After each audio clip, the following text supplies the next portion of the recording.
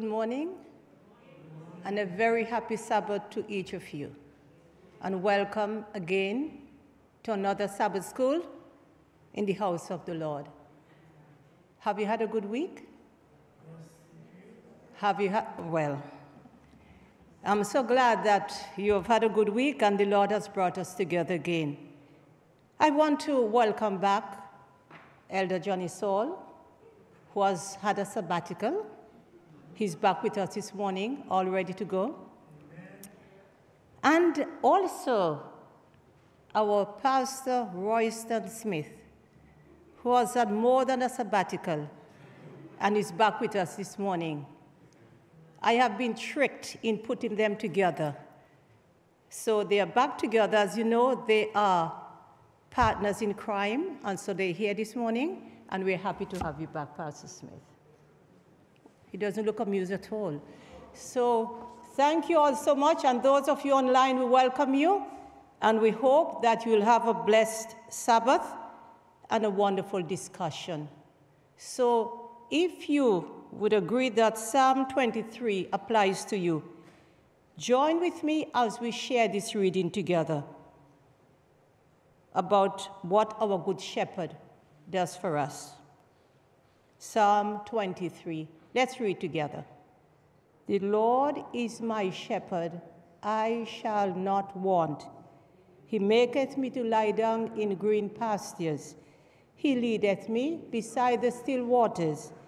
He restoreth my soul. He leadeth me in the paths of righteousness for his name's sake. Yea, though I walk through the valley of the shadow of death, I will fear no evil, for thou art with me. They comfort me. Thou preparest a table before me in the presence of mine enemies. Thou anointest my head with oil. My cup runneth over. Surely goodness and mercy shall follow me all the days of my life, and I shall dwell in the house of the Lord forever. May his name be praised. Please stand for prayer.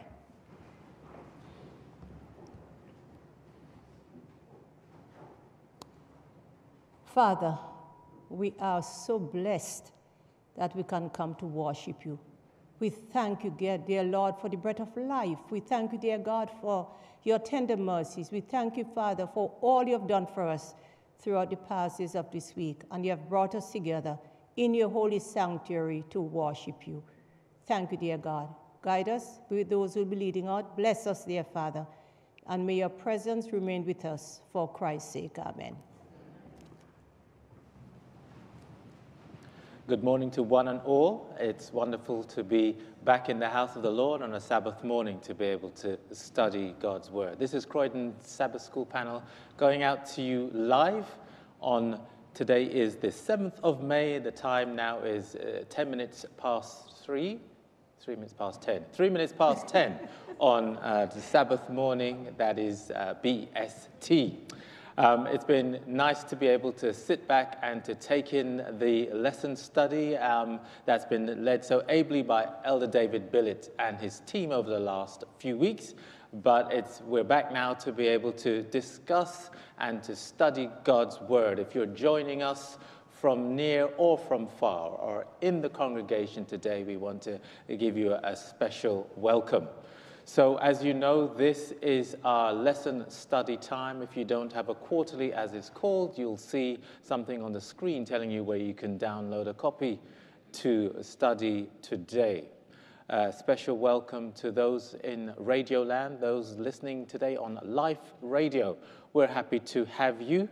And we want to hear from you, whether you're watching on live stream or YouTube or tuning in on the radio. We want to hear from you because it's an interactive Bible study today. So those on live radio, you get in touch with via your email, which is studio@liferadio.uk, and your WhatsApp number is 07311 409 409. And those on live stream and YouTube, you just send in your comments or questions in the chat as you would normally do. We have with us, as well as Pastor, we have panelists with us today. Let me start with our panelists and come back to Pastor. So let me say good morning to Sister Rose Flinch Phillips, who is a multi-talented person today. She's a panelist for us. Good morning, Sister Rose. Good morning and happy Sabbath to everybody. And we also have with us Brother Les Douglas. Good morning, Brother Les. Good morning and happy Sabbath to you all. It's good to be with you. Amen. So, Pastor Royston, Elder Valsey referred to us as partners in crime. I don't know what crime you've been up to, but I praise the Lord that I haven't been arrested for anything over the last few weeks. So let me say a big welcome to you. It's good to have you back in the chair, sir. It's nice to be back, Elder Johnny. I actually wrote the word down, partner in crime. Jealousy is a bad thing, isn't it? I think, John, it's nice to be back. It's nice to be back with you.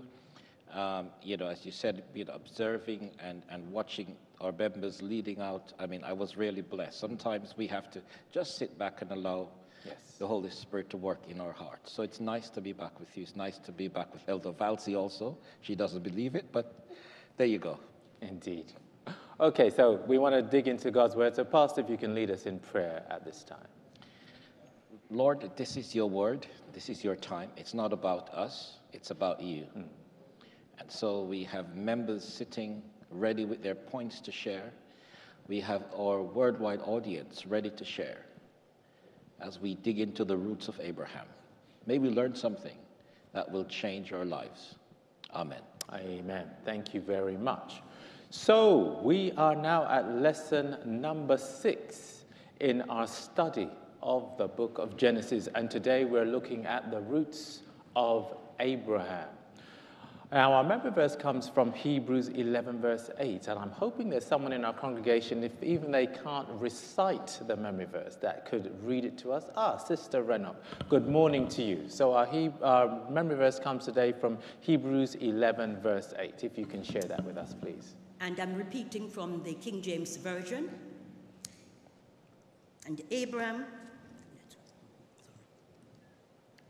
And by faith, Abram was called to go into a place which he should after receive for inheritance. And he obeyed, and he went out, not knowing whither he went. Excellent. Thank you very much, Sister Renok. So there we go. Let's try and recite our memory verse each week. That will be your opportunity for those in the house to be able to repeat the memory verse. So following the events of the Tower of Babel, we now enter the middle section of the book of Genesis and an introduction to one of the great patriarchs in the book, obviously Abraham.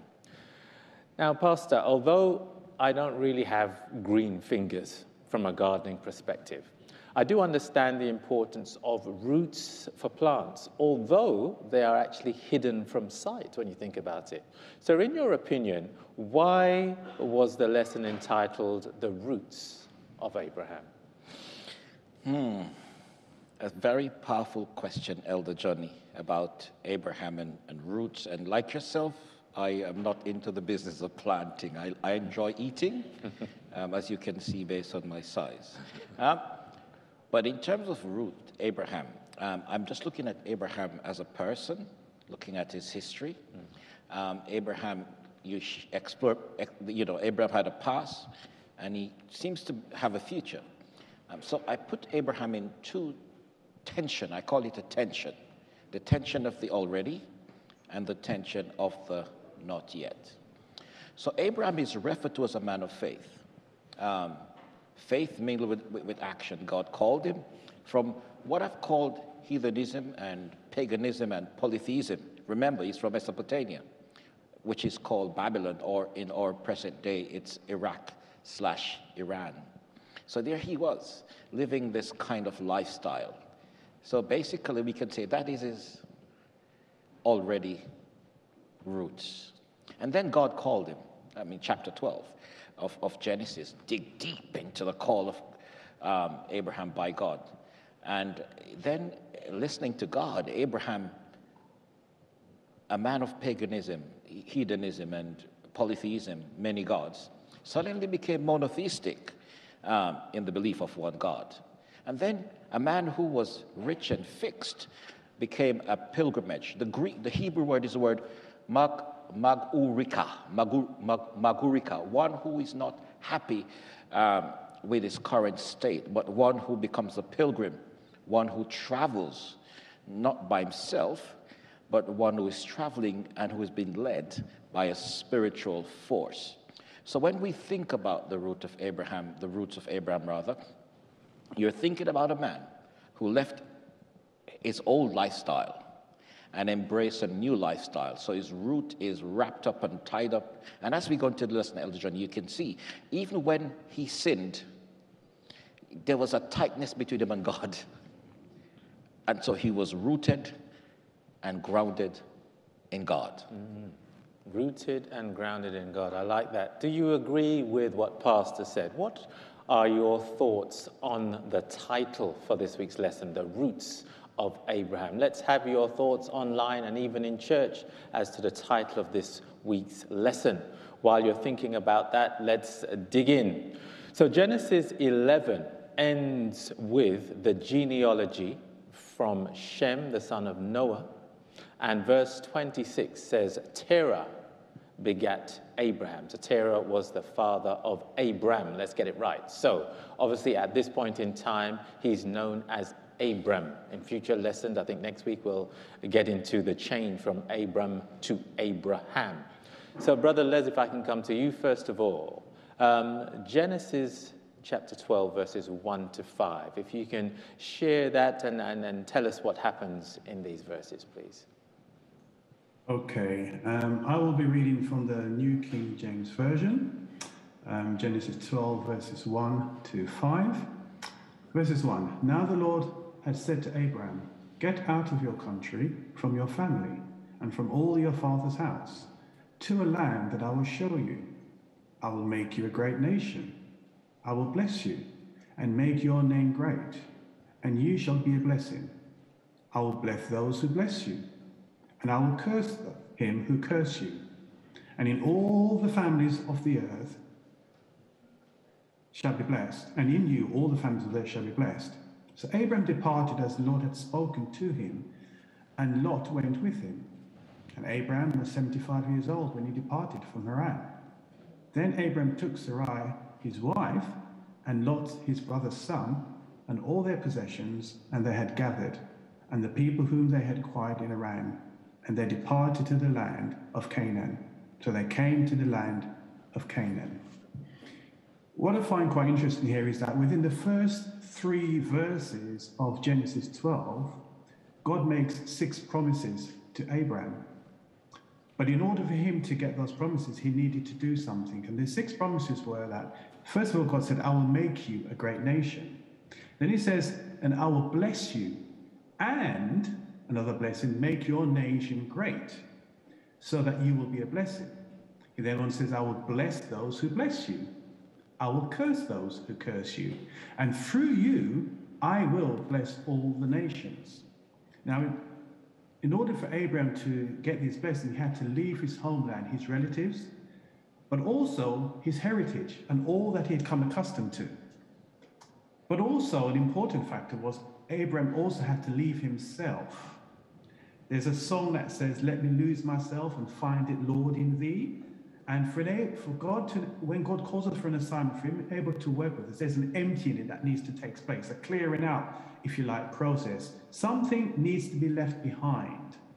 That Babylonian mentality, that way of thinking, the way of acting, that needed to be purified to enable him to embrace that God-centered way of thinking. So Abram had to leave everything that he'd become accustomed to. He had to go away from his home of Ur of the Chaldeans, which is today southeast Turkey, and leave, going back to that word again, leaving his roots and never to return. Now, what I found interesting is that Abram was never told where he was going. He says, I will show you. It's not until verse 7, God actually says to him, I will promise to give you this land. And again, it's repeated in Genesis 17, verse 8. God said, I will give you and to your descendants this land in which you are now a foreigner. The whole land of Canaan will belong to you, your descendants, forever. With the promised child yet to be born, Abraham needed to move forward by faith. He needed to trust God, to trust God's promise. So this was a movement by faith. God didn't say to him, go north, south, east, or west. He just simply said, I will show you.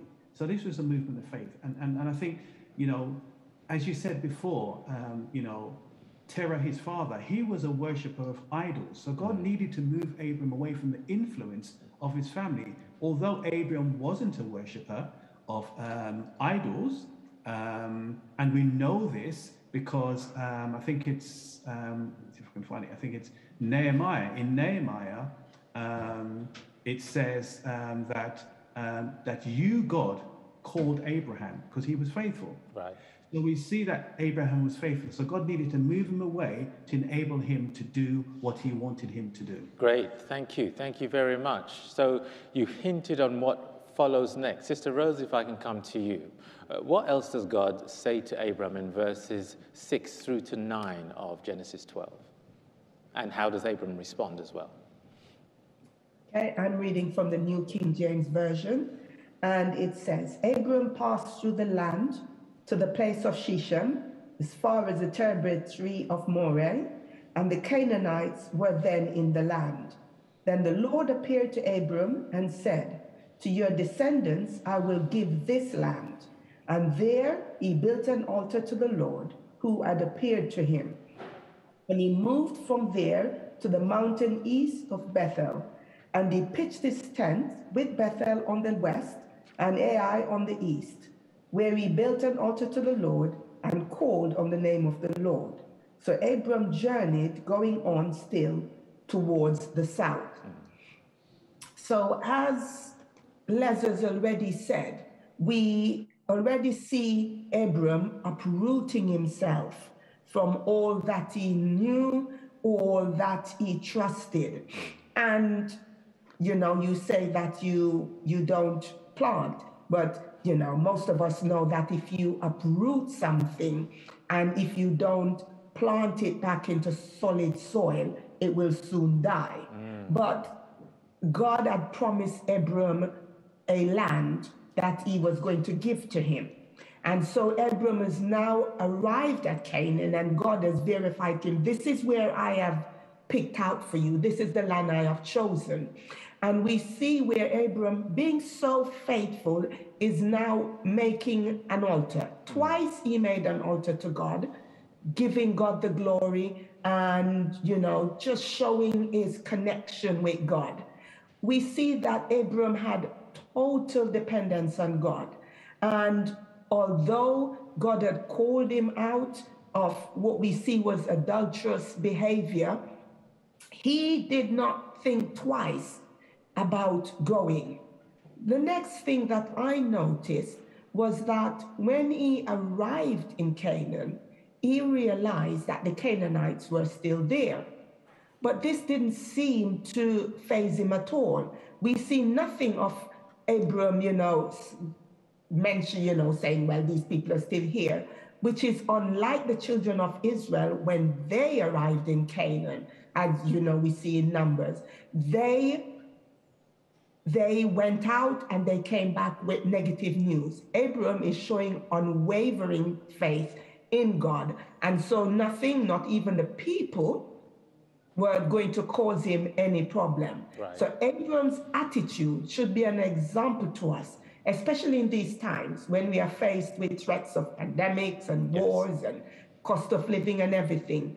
We need to remember that new experiences can bring a special grounding with God. Abram had to uproot himself, but here we see that he was taking root in what God had said. He was trusting God, and that is where his strength was coming from. Amen. So we need to be saying that as we go along, Lord, I know not where you lead, but I am trusting you, and I will remain totally faithful. We have to have that attitude as Abram did. Great. Thank you, Sister Rose. I'm learning about husband gardening or whatever, where you're uprooting and transplanting. Brother Les, anything to come back on from what Rose has just said? No, just want to just touch on a bit on in terms of altar. I've just got a bit of note here in terms of altar. Abram regularly built altars to God. and for two reasons. One was to worship, to pray and worship, but also as a reminder of God's promise to bless him. Yes. Abraham couldn't survive spiritually without renewing his love for his loyalty to God. So by building altars, it helped Abraham to remember that God was the center of his life. Okay. And I just wanted to focus on that a little bit there. Good point. Thank you very much. So, Pastor, anything coming in online on the roots of Abraham or any other comments? Quite a lot, Elder Johnny, coming through. But let me say thanks to Elizabeth, who offered you and I some nice mangoes, callalus, and banana. She says, come and I will share. Thank you, Elizabeth. We're looking forward to that. But in terms of the lesson, roots, Margaret says roots enable us to grow faithfully in God and to God in light of reflecting Abraham. Rodney Smith makes the same point, and Rodney seems to be the theologian online. Still there, Rodney, nice to see you. Faith is acting upon the word of God, he says. Only Abraham moved by faith. I like what Nigel says. Nigel says when he thinks of Ruth, his mind goes back to Genesis or the beginning, which is a very good idea they're sharing.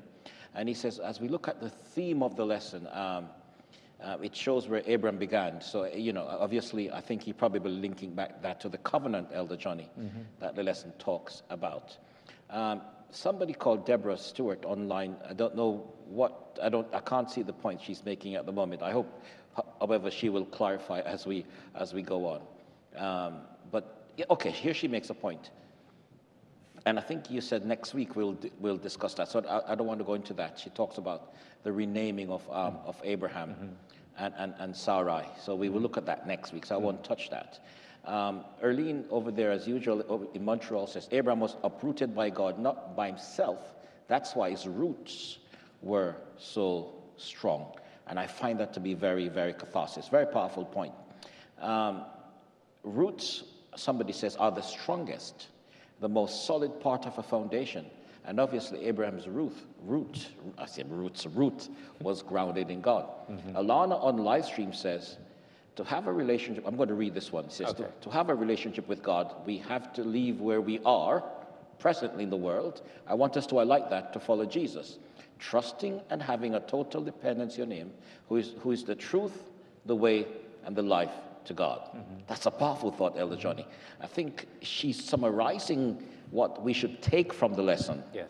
Because that's what it means about Abraham being rooted and grounded in God. Some powerful points coming in, Elder Johnny. Great points. Keep them coming in. And congregation, we don't want you to be outdone by those online. So we want to hear your thoughts and your comments as well as we go through. Let me throw out another question to those listening in online, in church, or even on the radio.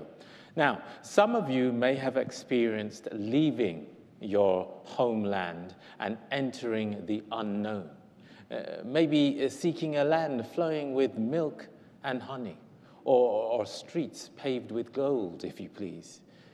If not, you may have had to abandon a previous life to follow God's leading, although unsure of the road ahead. What happened? Share your experience of where you may have had to abandon something in the past in terms of following God's leading. While you're thinking that, I think we have a comment from the congregation. Good morning, Mother. Good morning. Dealing with roots. And our sister mentioned about a plant. The root is the strength of the plant. From the root, the substance is absorbed so that the plant could grow. If there is anything that will prevent this within the root, then it will not grow. And in studying the lesson of Abraham now, it being rooted and grounded in God, he gained his substance by the studying of God's word. His father Terah was not an idolater from beginning. He was not. But afterwards he succumbed to that. But Abraham did not.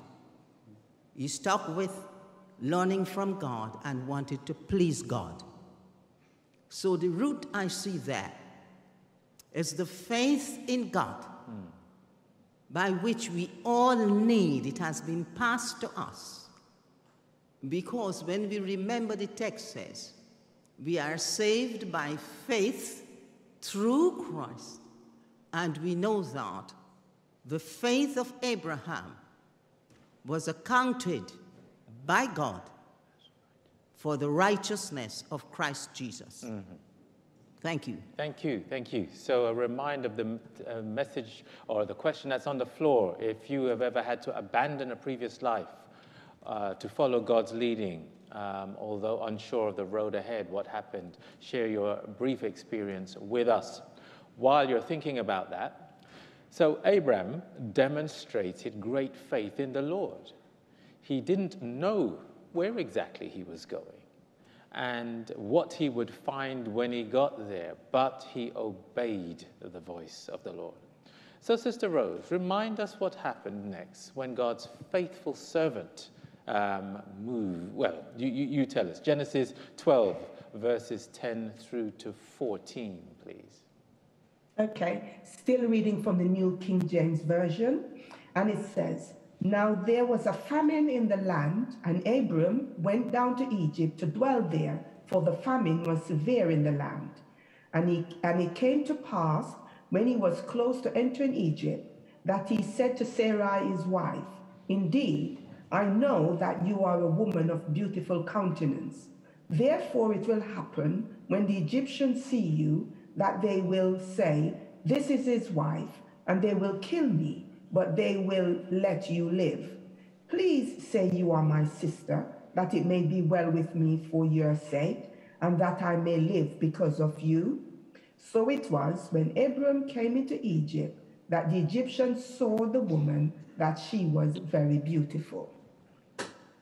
So you'd have noticed that I'd said before, in my first comment, that Abram had unwavering faith in God.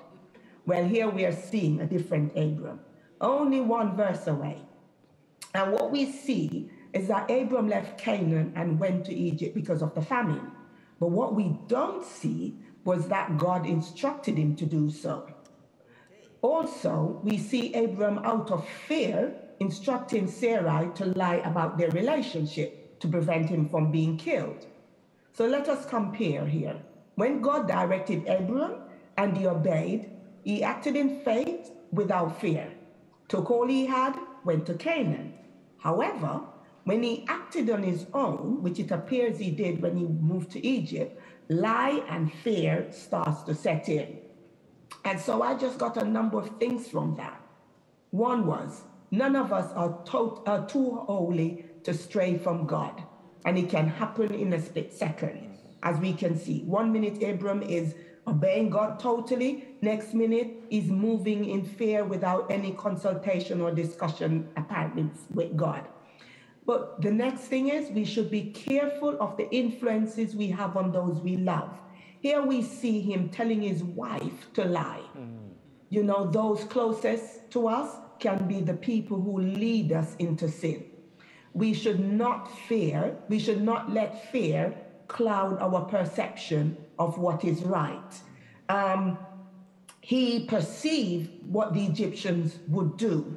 Fear was taking hold of him. When we allow God to direct our steps, we can be sure that though we walk in the valley of the shadow of death, we will fear no evil.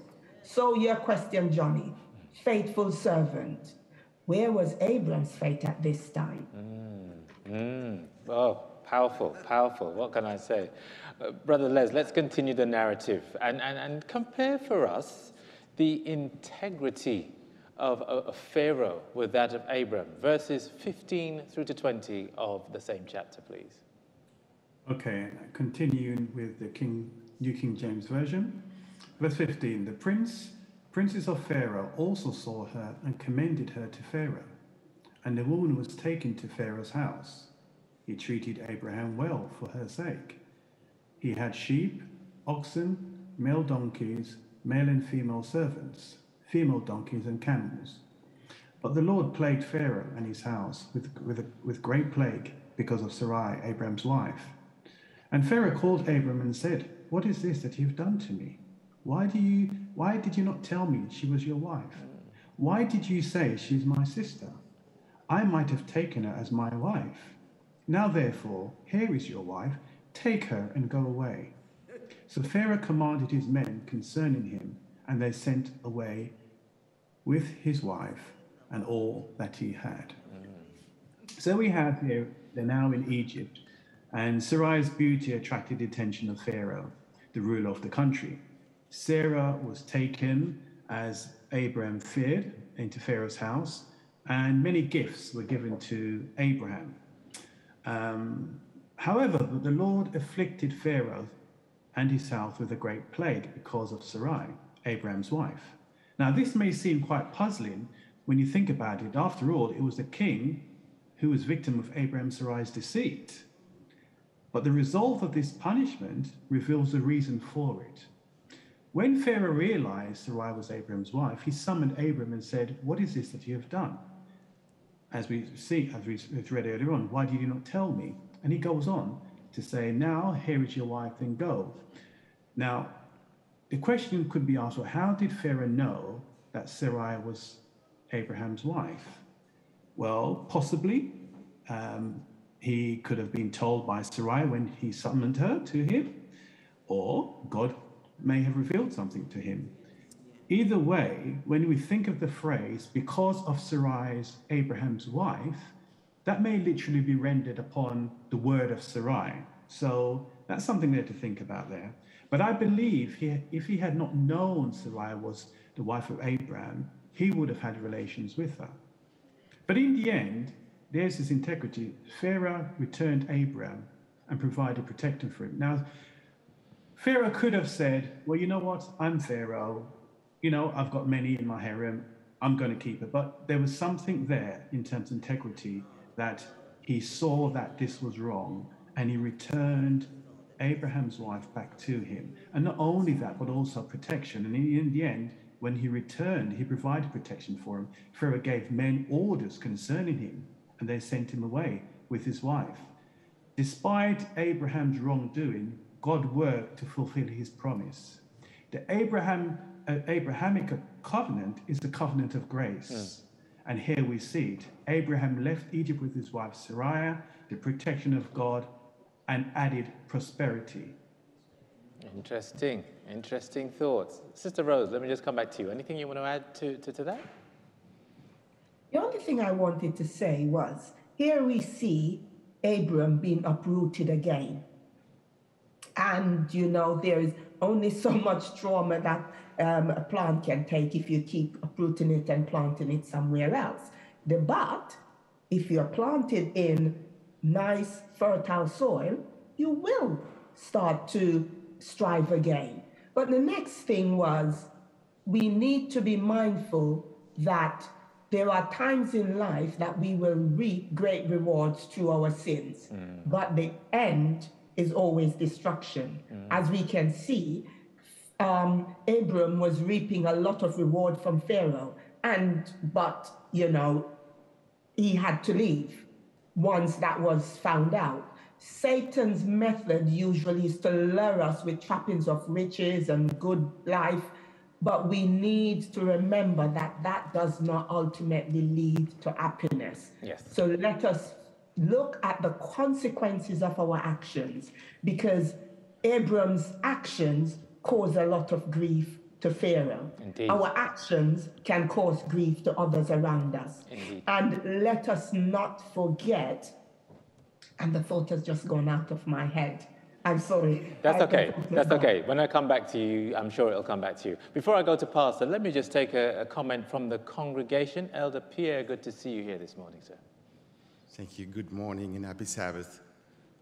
As I'm thinking about this part of the story between Abram and his wife, I think about Ecclesiastes chapter 4. I'm not going to read it, verse 9 through 10, but verse 10 is saying, "For if two are better than one," I'm reading verse 10 now, "for if they fall, one will lift up his companion. And but woe to him who is alone when he falls, for he has no one to help him up." And then this idea of help is going back to Genesis. God created Eve to be a help for Adam. I was expecting Sarai to be a help to Abram, as Abram is misleading her. We want to choose a partner that is able to exhort us, that is able to challenge us, that is able to say no. I want to praise Vashti at this time where she was able to say no to the king. Whenever you're telling me to do something that is contrary to the will of God, I have the authority to say no. We were expecting Sarai to have that. Interesting point. Interesting point. Pastor, what's coming in online, please? I'm going to counter what Pierre says, because later on in the lesson we might see it, where Sarai said to Abram, "Take my handmaid, Hagar." We expect Abram to say no. Just a thought. So they were both as good as each other. Anyway, I know the point he was making. Right, I just love church. Right. So, Elder John, you asked a question about leaving. We have Karen says let me just read a thought here. Alana said she left her country 17 years ago, and her grandmother, she had faith in her grandmother, that when she said that her mother was going to care for her, that was going to be the case. Margaret says she left her husband 15 years ago, leaving behind certain lifestyle. And she said it was very hard. Some very powerful testimony. I'm sure you know the next one is Andres Malcolm. He said, yes, Pastor Andres. I think he's my mother's pastor.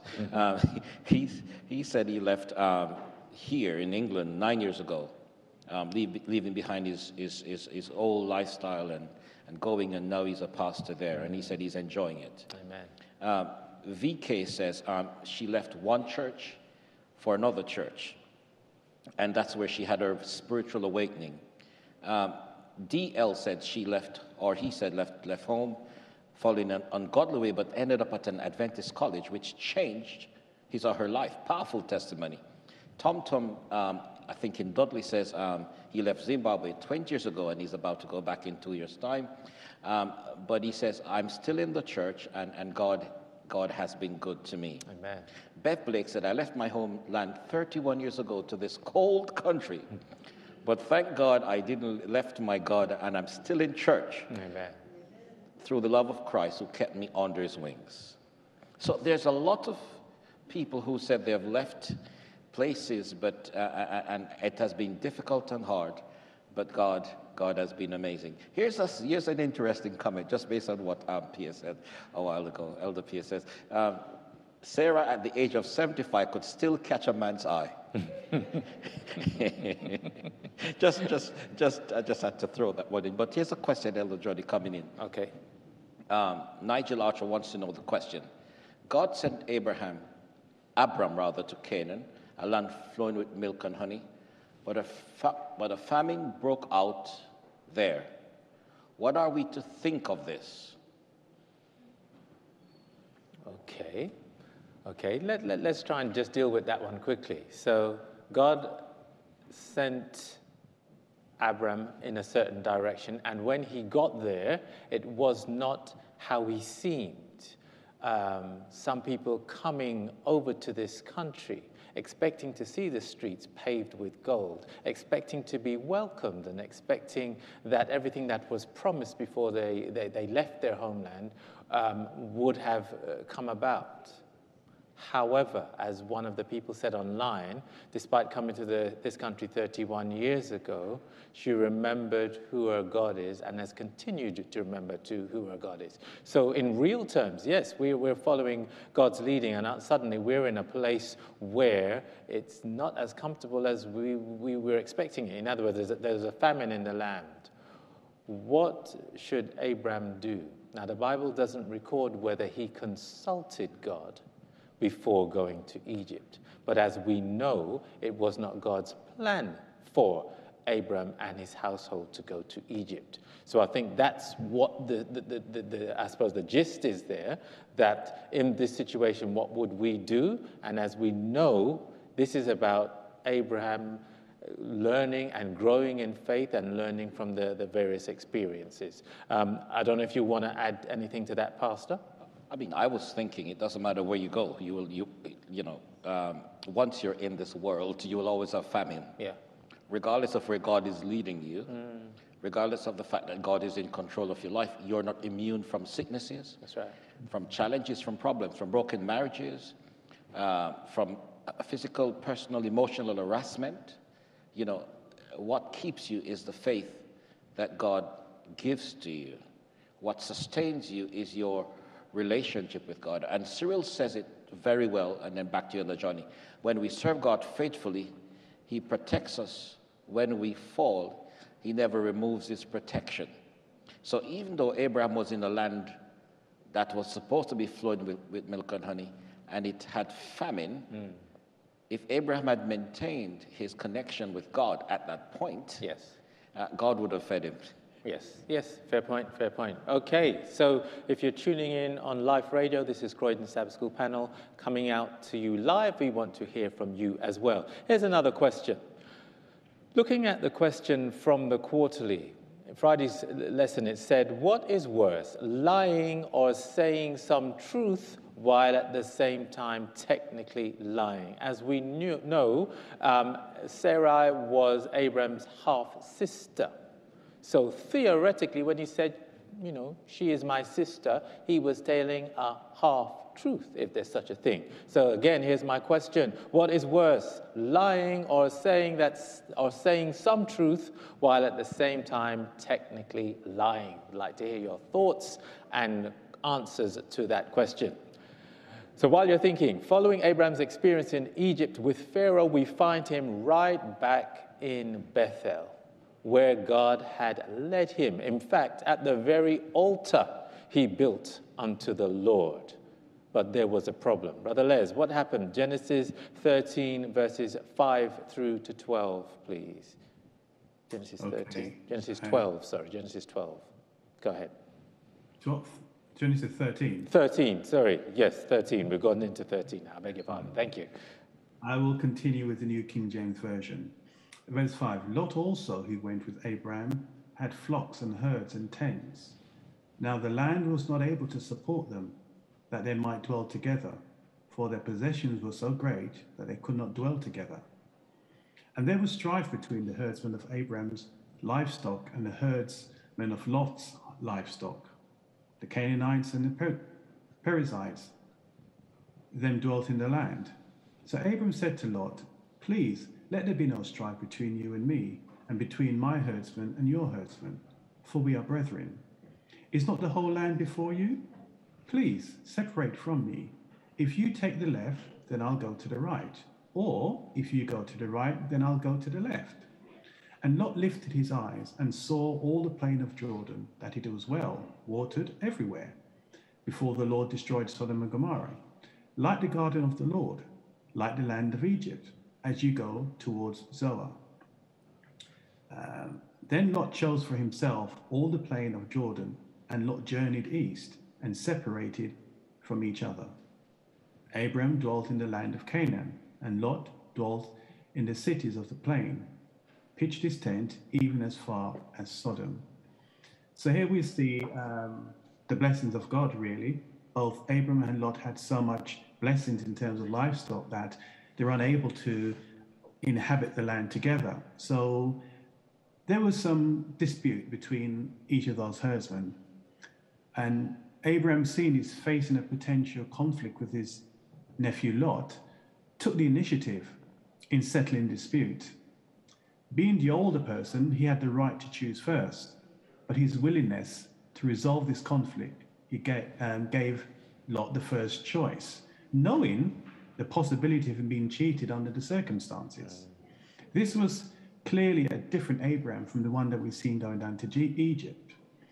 One who repented of those mistakes. This was now evident in how he dealt with Lot, by allowing him to choose first, even if it meant not getting what he wanted.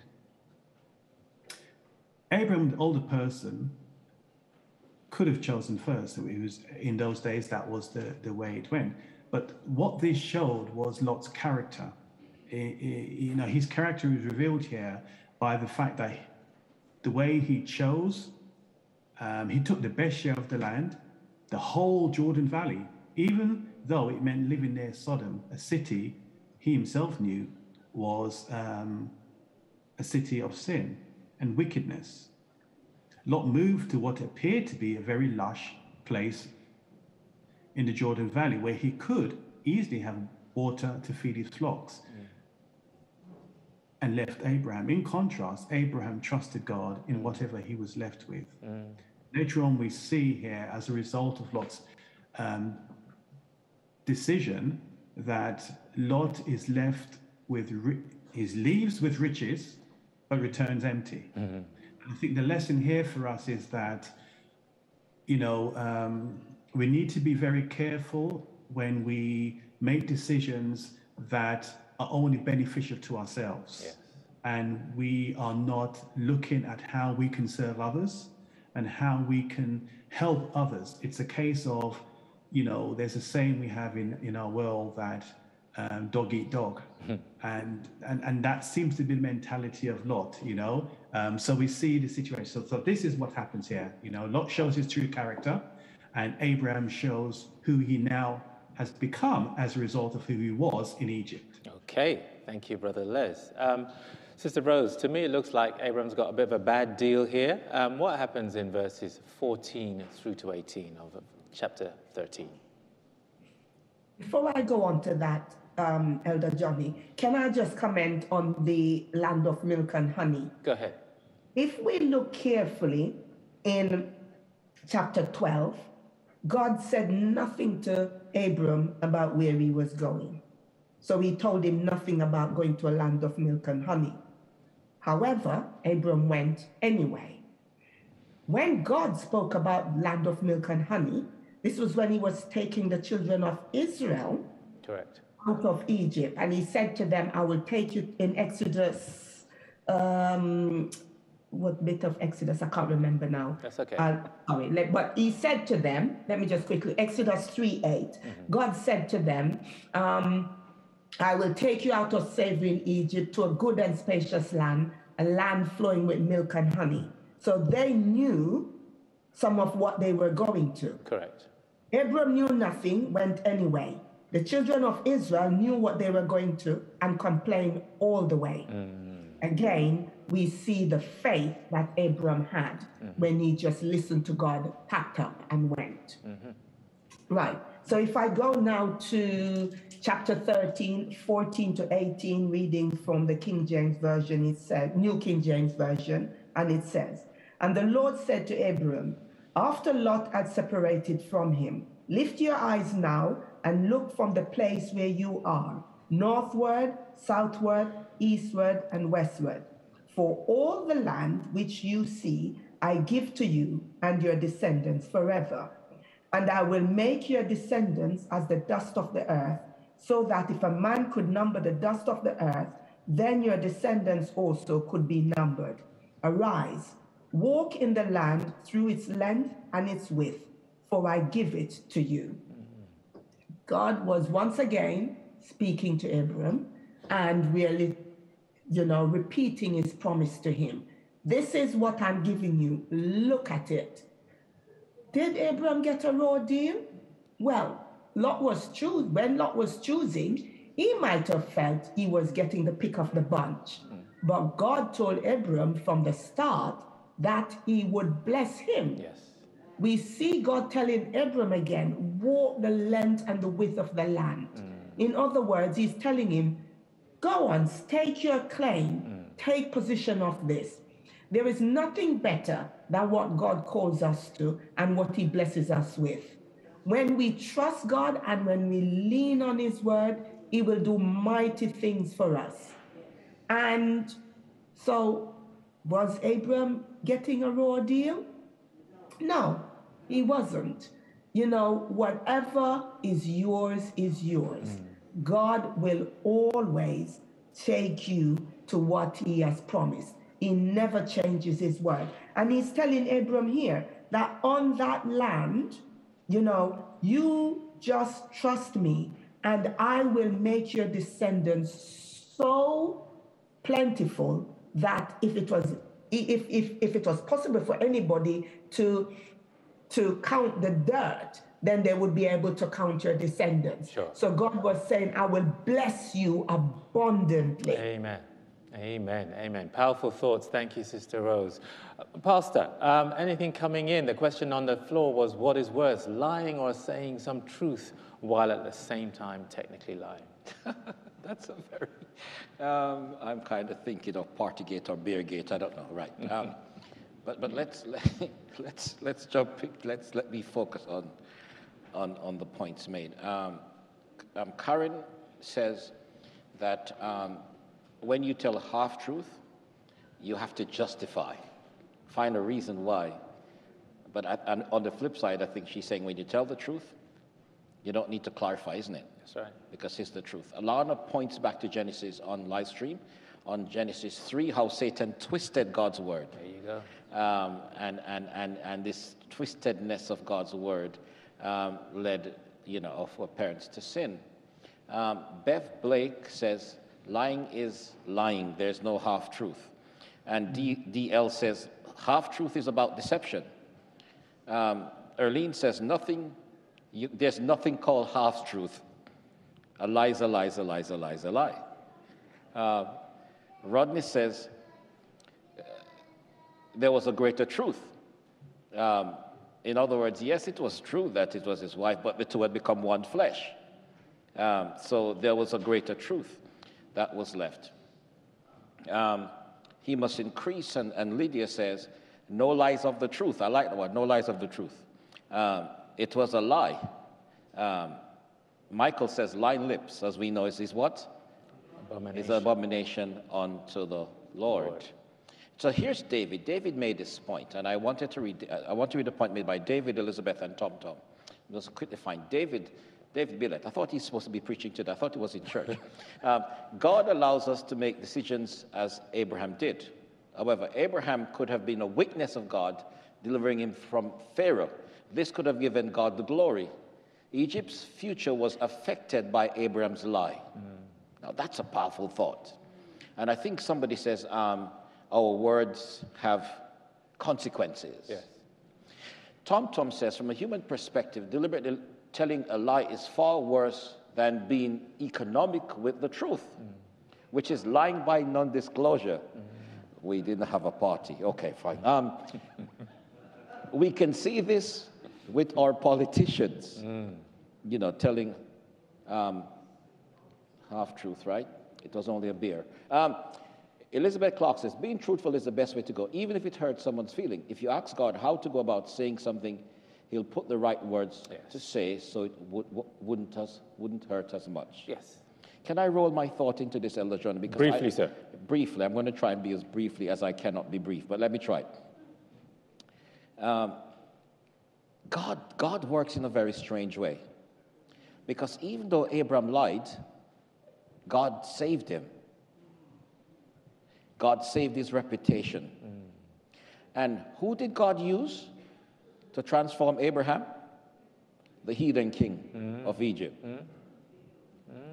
I thought about that it was Abraham's faith. And come back to that's why the lesson is called the roots of Abraham. And I made this point in my lesson, and I was talking to Sharon about it as we had a conversation last night, that as people of faith, we will fall. Yes. We will fall. But when you're connected to God, God will protect you. Now, that's one of the great mysteries of God. And you can go through the Bible. David did the same thing. A lot of our forefathers did the same thing. A lot of us in church, we have done the same thing. But God is faithful to those who are faithful to him. Yes. And let me read this one, El Johnny, because Bailey's over there in Spain. She says, deception and half-truth are common in society. Integrity is likely the single most important character trait you could ever embrace. That's right. The moral compass that ensures long-term happiness and success. I was watching Susanna Reid on TV. The first question she asked, she said to Boris, are you honest? Can people trust you? I think integrity does matter. For those of you who don't know, the Boris in question was our Prime Minister. Let me just take a comment from our congregation. Elder Pierre. Thank you so much. I thank Pastor for bouncing back to my point earlier. But the idea, maybe I didn't express it well. I'm ready to be challenged. I want to be challenged, if it's for my good. Yeah. Now I'm seeing a different Abraham from Egypt to Bethel. It's the kind of Abraham that is really a spiritual leader. It's a kind of Abraham that is really setting the stone, giving us the guidance. We see Lot as being like a mentee, like a disciple, and Abraham is teaching him about grace, about analysis of conflict and resolution in a peaceful way. Egypt was sort of a detour for Abraham. It was not part of God's plan, but we're glad to have Abraham back because of God's mercy and forgiveness. Even if we fall, Pastor mentioned that we can be back on track if we're willing to repent. But still, the consequences of our choices remain. The lie, and then of course, because Sarah could have said no, but she will suffer the consequence of that choice as well. Hagar in the future will be part of that consequence. But whenever we can, challenge with love and mercy, let's do that for our children, for our spouse. But if we fall, we'll still find mercy. Amen. Thank you. Great points. Thank you. Let me go out with another question. So many of us today would never give first choice or do the right thing to the lots of this world. In other words, people showing the character of Abraham's nephew Lot. So knowing these people, you never give them the first choice. It's like, I'm not even going to go there. Especially if it appears that we personally are going to be disadvantaged. So here's my question. What do you have to do to have the characteristic of Abraham in your life? Yeah? So where we meet day to day and we meet these people who we know are just needy takers, what do we have to do to have the characteristic of the Abram post-Egypt, of the Abram, who then was able to display this, the humbleness and the integrity to his nephew? What do we have to do to have this characteristic in life? So I want to hear your thoughts and your comments on that question while you're thinking that through. Now, as we know, in the world today, there are nations that are at war with other nations, and some join forces as a coalition. And this happened in biblical times as well. This was reported in Genesis 14. So, Sister Rose, just if you can, list out briefly the nations and coalitions of the war, and then if you can, just read Genesis 14:10 through to 12, and just comment on that, please. So, looking for the makeup of the coalitions, and then Genesis 14:10 to 12, please. Okay, so what we see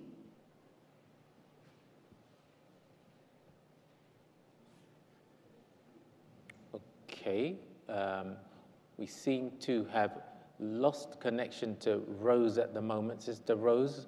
From the area of Canaan. Okay. And they were fighting against Elam, Tidal, which is the king of nations, Shinar, and...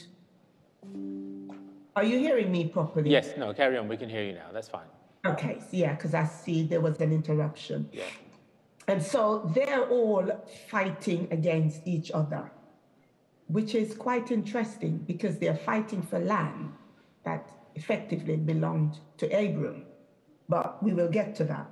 Let me first read Genesis 14:10 to 12, New King James Version, that says, "Now the valley of Siddim was full of asphalt pits, and the kings of Sodom and Gomorrah fled. Some fell there, and the remainder fled to the mountains.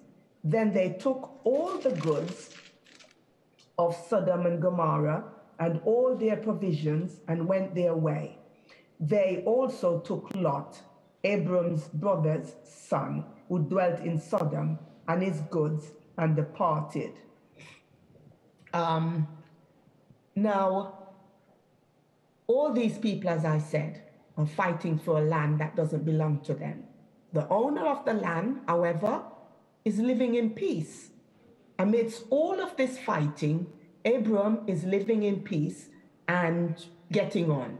Lot, however, who effectively thought that he was getting the pick of the bunch when he chose, he is in the midst of all of this and taken captive. And you had asked earlier, did Abram get a raw deal? Well, now I'm beginning to think Lot, without realizing it, he was the one who got the raw deal. Or some people might say he was getting what he deserved. Because as Les had mentioned, Lot being his elder, Abram being his elder, you know, in their custom, should have chosen first. And so you would think, you know, sometimes you're dealing with some people and not that you don't intend it, you're honest with it, but you're being polite and saying to them, do you want to do that? There are some people, as Les said, dog eat dog, who will not consider any of the customs or anything. They will just run roughshod over everything. You would have thought that when Abram said to Lot, choose first, Lot, out of respect, would have said to him, well, no, as my elder, you go first. But he didn't. And so he ended up with what he had. You would have... So what we see then is that we can find peace in the storm. Abram did. We don't need to fight for anything. Abram got that land from God without fighting. We need to be careful where we choose to pitch our tent. Lot saw riches, everything. All that glitter is not gold. When he thought that he had struck the pot of gold, it turned out that it was going to be his ultimate nightmare. Okay. We need to be very careful where we root ourselves. Yes. Because basically, Lot rooted himself in soil that was not very fertile. Okay, good point. Now, you mentioned there Abram did not have to fight. Brother Les, in the interest of time, if you can summarize for us what happens then, verses 13 through to 17 of the same chapter. Okay, again, interest of time, I won't read through it, but just to summarize, we have a situation here where Lot now is found himself in a situation where he's been captive. And this news quickly reaches back to Abraham. Now, what I find interesting here is that we see the transformational change again of Abraham. Abraham could have said, well, you know what, Lot, you disrespected me, you chose, that was your choice, you suffer the consequences. But Abraham didn't take that. He didn't harbor any bad feelings towards Lot. In actual fact, what he did, he armed himself with 300 of his trained men and pursued those 4 kings as far as Dan, and conquered them and retrieve all the possessions that Lot had and came back to where he was. Now, on his, if you want to call it victory lap, if you like, over King Chedorlaomer, the king of Sodom, I believe, met him in the valley of Shazer, I believe it's called. And again, we see another situation here interesting with Abraham, that while Abraham was promised this land, here he was now in a war, battling. And at no point God said to him that you're going to have to fight for this. But here he was, fighting for this property. At the beginning, Abraham was not involved because he was in the highlands of the Jordan Valley. He had not depended upon military might to take control of the land God had given him. In actual fact, Abraham, dwelling in this place, learned of the sad news of Lot, and again went and rescued after seeking God's counsel, he went to rescue his nephew. And again, going back to the fact this was an opportunity, or possibly, again, Lot could have just said, well, you've made your bed, so lie in it. But he didn't have that. It was a change in Abraham now from the one that went into Egypt. And as we go along the story, we can see the change. And what that tells us is that no matter how godly you may feel you are, we will fall. But the beauty of it is, when Abraham fell, he didn't stay on the ground. He got up. Yes. And he reconnected back with God. Yes. And that's what we need to recognize and need to do. When we fall, we get up again like a boxer will not stay down, but we get up and we reconnect back to God. Excellent. Thank you. Before I go to Pastor, let me just take a brief point from the floor. Yes. We are speaking of the same Abraham. Abram who became Abraham.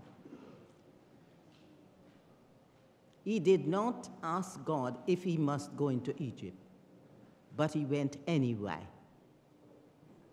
As you read Patriarchs and Prophets, the king observed him with his wife. They were playing on the lawn. And there is where it was impressed upon him, this person is this man's wife, it's not his sister. That covers that.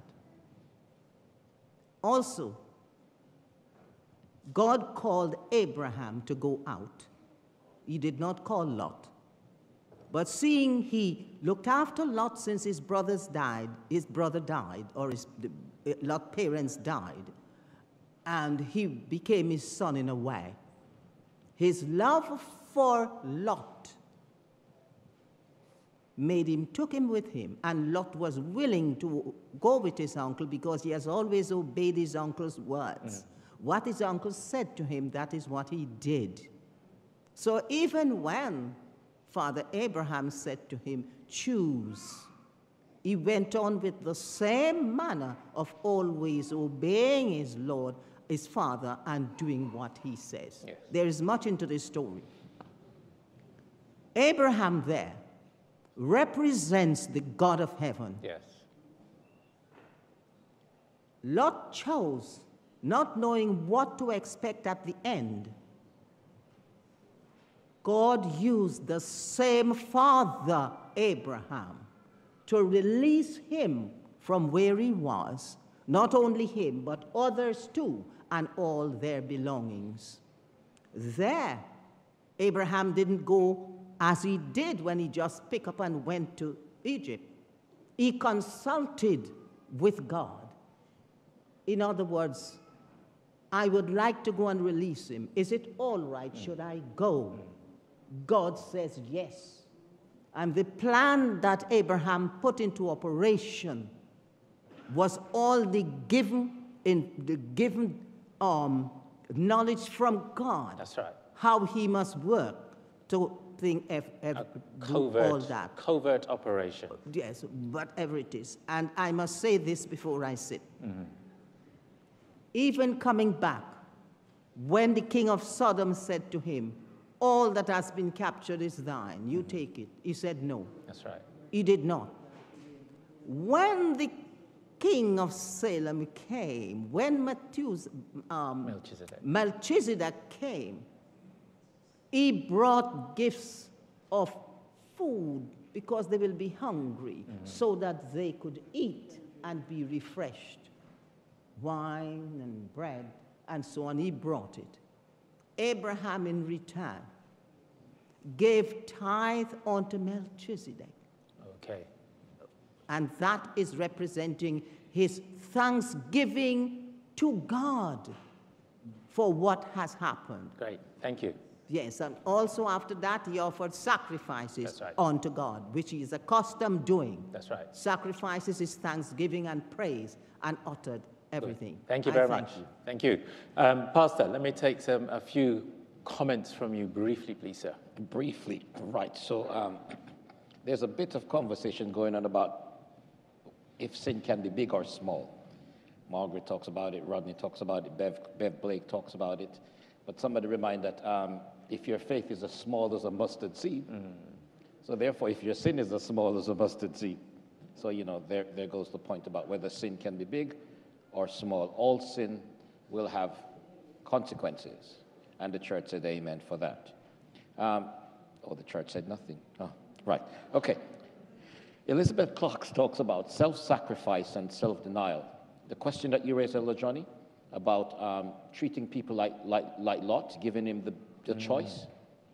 Caroline says, we need the Holy Spirit. That's right. To enable us to put away selfishness. El Chico says we must be humble and learn about self-sacrifice. And he says that this can only be done in Christ. Erlene Samuel says we need to learn to die daily. Margaret says total dependency on God is needed. Michael CCJ says connection with God, grounded with God. Alana says we need to live a spirit-led life. Alana made a point. I'm going to read that point on live stream. She says, Abraham was possibly recovering, I like this, recovering from the humiliation of his deceit with Pharaoh, and therefore was in a humbling state of mind, recognizing God's grace and God's mercy towards himself. True. And I'm going to add now, so he extended that same grace and mercy to his greedy nephew, Lot. And we should do the same thing to members who are not as gracious as we are. We need to learn how to be gracious. Indeed. Thank you, Pastor. So, Brother Les, my mum already kind of stole your thunder. Although we have already studied about Melchizedek in the previous quarter, and I think when we did the covenant as well, so everybody should know. However, just going to you briefly, your comments on who Melchizedek was, etc., and what happened there. Just briefly, your thoughts on that, please. Okay. So again, like Brother Johnny said, just for those who may not have been here last week in previous lessons, Melchizedek was a priest.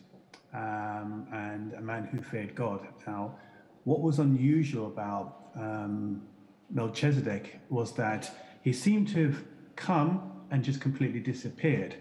In Chronicles 31, verse 5, it says, of Melchizedek, as soon as the order was given, the people of Israel brought gifts in finest corn, wine, olive oil, honey, other farm produce, and they also brought tithes and for everything to him.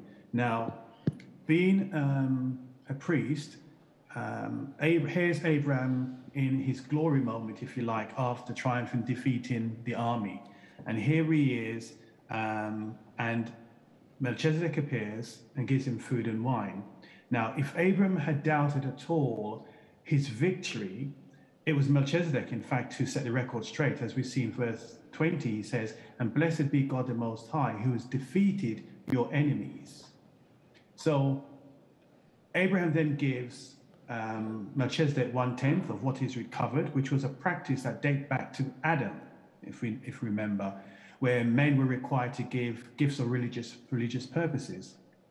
So in complying with this requirement, Adam gave 1/10 in appreciation of God's mercies and his blessings to him, to Melchizedek. Now, what I found quite interesting here was that Abraham could have, because when in a conversation with King of Sodom basically said to him, you can keep everything, but just give me back my people. And Abraham, I keep saying Adam because I'm thinking about the time, Abraham refused to do that. He understood the greater picture, and what he wanted to ensure that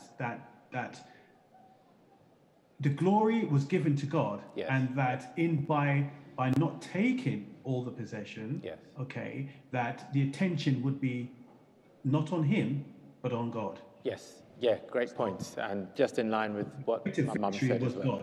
Was God and not himself. Thank you.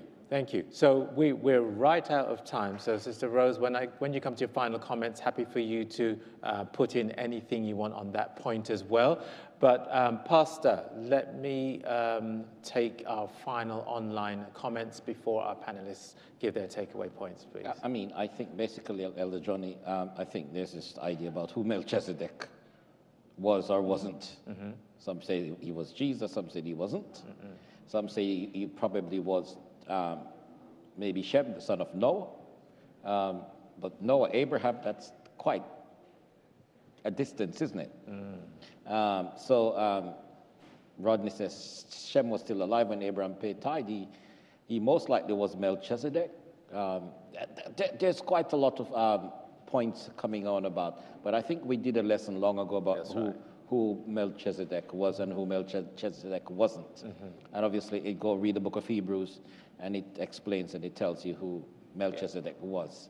So that's just the point that is coming through. Thank you very much. Sister Rose, let me take your takeaway point, please. Okay, so my takeaway point, I'm just going to say something briefly about Abram's rescue of Lot. We see in Genesis 14:14 where it says, and when Abram heard his brother was taken captive, he went after him. So what that is saying is he wasn't even looking at him as his nephew, but as his brother. So yes, people, we are our brother's keeper. Yes. And when we look at what Abram did, he was willing to forgive, just like God is willing to forgive us. Like God, Abram went after Lot, took him out of sin, and brought him back to the promised land. So yes, thank you. It says in Romans 12:18, as much, and I'm paraphrasing, please, as much as possible, let us try to live at peace with all people, and let us be our brother's keeper. Thank you very much. And Brother Les. My takeaway point would be, I think for me, was that to walk in faith even when it seems unclear. 2 Corinthians 5:7 says, for we walk by faith, not by sight. I think one of the things that stands out with Abraham was his willingness to follow God's instructions when they weren't specific. And again, we see the similar occurrence when Abraham was told by God to take your son, Isaac. And so we see here God not only asking him to leave his heritage, but we hear it appears that God is now saying to him to lose your future by sacrificing your son. So yes, for me, so my first takeaway point is to walk in faith, even though when it seems unclear. I think also the second thing for me would be careful who we take advice from. As we see the advice he got from Sarah, his wife, that led to conflict. And I think while sometimes we may get advice that seems reasonable, we still need to take further counsel to make sure, because as we can see, Sarai gave him one advice, which was really bad. And then later on, she gave him another advice regarding Hagar, which was sound advice. We will come to that. So you see, we still need to take counsel. Indeed. And also my third thing would be the impossibility is always, the impossible isn't always impossible. Great. Genesis 18:14 says, is anything too hard for God? When Abraham and Sarah got old, the impossibility of them having a child was set in their minds. Despite what happened, impossible, what God said would happen, happened. Okay, let's leave it there because you're jumping far ahead. Thank you very much. Pastor, finally, before Elder Valsi. All I can say, when you're rooted in faith, you will be saved. Indeed. Indeed. Great point. Okay, as Elder Valsi gets to her point, this week we were talking about roots, R-O-O-T-S, but the R-O-U-T-E-S, the journey, the roots. Let's make sure that we are traveling on the straight and narrow. Elder Valsi, thank you for your patience. Thank you, Elder Johnny and Pastor, for leading us, and those online in our Sabbath School discussion this morning. And thanks to those in the congregation who participated as well. May I invite you and encourage you to study for next week's lesson, God willing, the covenant with Abraham. I haven't got much of a takeaway point in the interest of time. It's just to say that I thank God that the world has moved on. So those of us who identify as women, would you say that you thank God that we are not living in those times? Women had no say. They were used as trophies. And also, whatever the husband said, you had to do. Now, I am against women's lib, but at the same time, I think there should be some freedom where women are concerned. And where a man could just walk the street and just grab a woman and takes her into his home and defile her, I find that very, very vile and very hard to understand. So I must say, I thank God we are living in these times where women have say and we have freedom of speech. So thank you so much.